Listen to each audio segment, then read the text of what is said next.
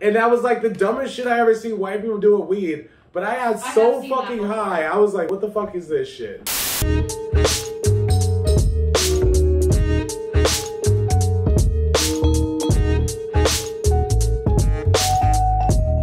Like, and he was like, and he passed it to me. He didn't tell me shit. He didn't tell me shit.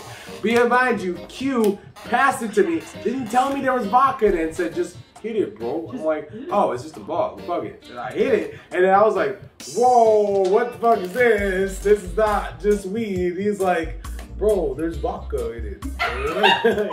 A is just sitting there. He's fucking jail. I like, right? He's in jail. Says, bro, it hits very nicely.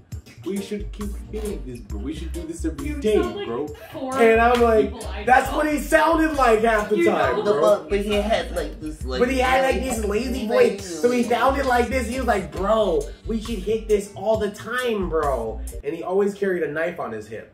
No matter what he was wearing, he's always carrying a knife. Even if he was in fucking sweats, he was carrying a knife. Sweats in his house, shirtless, he was carrying a knife. If he had underwear on, he still had his knife in his hand.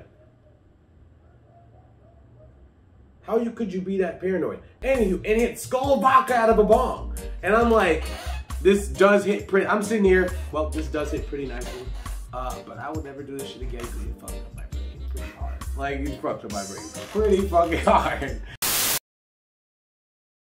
And then Q proceeded to drink it. He said, whoever got the cash part has to drink it. And he proceeded to chug Skol vodka out of a goddamn bong.